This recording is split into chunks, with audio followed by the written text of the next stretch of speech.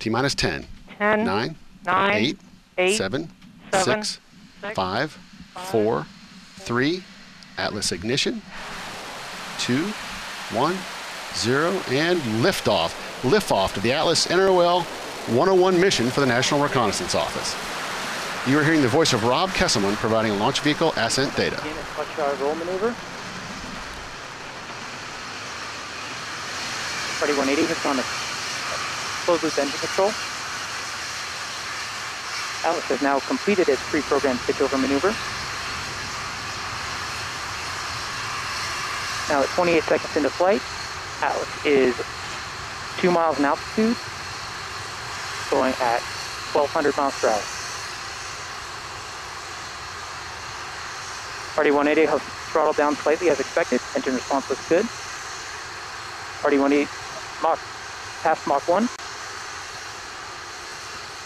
Engine pump speeds and injector pressure are in family for this thrust level. SRBs look good. Party 180 has throttled back up as planned. Mach 2. Now 70 seconds into flight, Atlas is 10 miles in altitude, 5.9 miles in altitude, 2,100 miles block.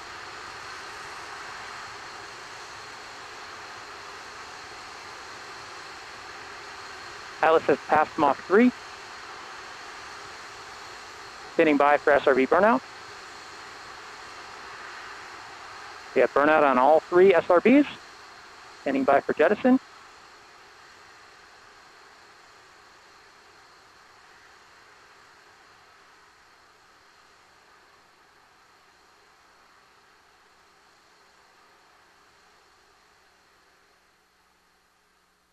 The RD-180 is now throttling down slightly, and we have jettison on all 3 SRBs.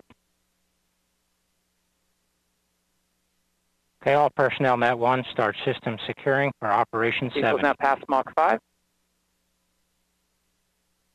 Approximately 2 minutes remain in the Atlas booster phase of flight.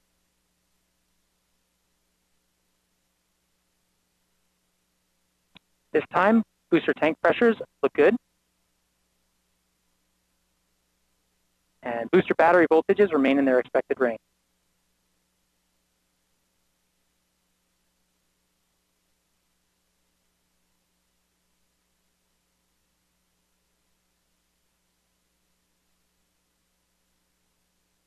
RD-180 continues to operate as expected.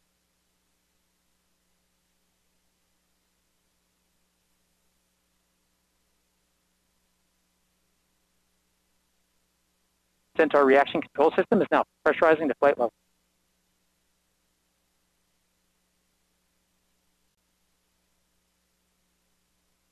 We are now 3 minutes into flight on the L101 mission. Atlas is now